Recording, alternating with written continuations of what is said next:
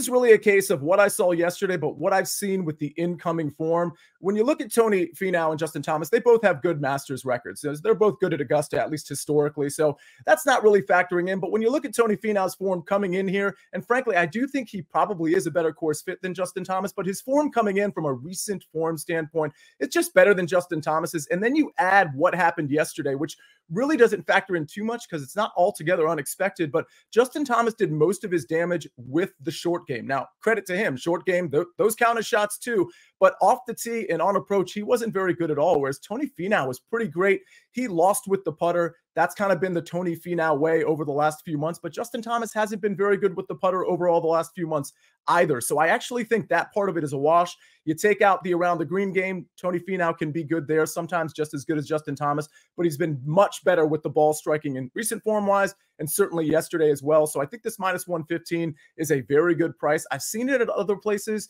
at as high as minus 125, minus 130. I would play it at minus 130. I wouldn't go anything above that because at that point, I think we're just paying too heavy of a price for a guy, Tony Finau, who, frankly, I didn't really support coming into this tournament. But again, this is a matchup against Justin Thomas, who I didn't support really at all. So I like the matchup here. And then I'm going to a 3-ball. I hate saying this because I like all my picks the same generally, but I do like this one a little bit more than the 2-ball. And it's because of how Patrick Cantlay played yesterday. This is a round 2 3-ball. Patrick Cantlay plus 125. Part of the reason I like this too is because it's plus 125 over Minwoo Lee and Ricky Fowler. And listen, Minwoo Lee, he has been good here before, but the way he did it the one time he was good here, I don't think is very sustainable. We know he had a finger injury about a week ago. And honestly, the way his game is right now, he should be great off the tee, but everywhere else, I don't think you can count on Minwoo Lee other than maybe with the putter. Patrick Cantlay has not been good coming in, but he really flashed the ball striking yesterday. I was very impressed with it. It did look a little bit like vintage Patrick Cantlay, and I expect the same from him today. Not an outstanding day, but a very good day from Patrick Cantlay. And oh, by the way, Ricky Fowler, haven't mentioned him yet. He's been very bad. He was bad yesterday, +4. The ball striking was bad, as it has been. The recent form has been bad.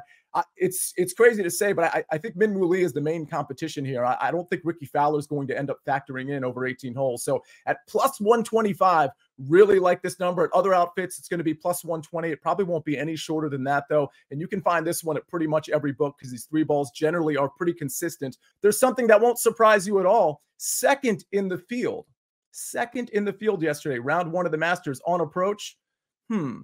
Chip, you want to guess who that was? Yeah, that would be Tone. That would be the big Tone, Tony Finau, gaining 3.54 strokes against the field. And that's why, like, I send the pick into Snake, right? And then you start opening up all the show docs. And when I see that Sia and I have targeted the same golfer, man, that's a good feeling. So I am going to go with that 3-ball that a lot of you mentioned in the chat.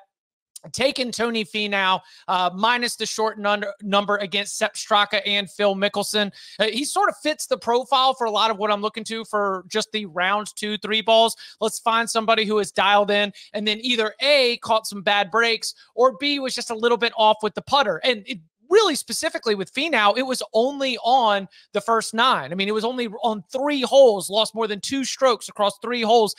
Holes that should have been par holes, made a mess of it with the putter, lost a couple strokes there. So I see just even more improvement from what was a 1-under round of 71. He's going up against Straka and Mickelson, both in the bottom half of the field in terms of the ball striking coming into this. And like Sia mentioned at the top of the show, Tony Finau is someone who at the Masters, you automatically are going to apply a little bit of course value. And so when you've got that, in addition to how he looked with the iron play hitting into some of these greens, you've got to feel excited about this opportunity. So I am also, like my main man Sia, on Finau, and I am on that 3-ball that the chat was discussing a lot earlier, Sepp Straka and Phil Mickelson.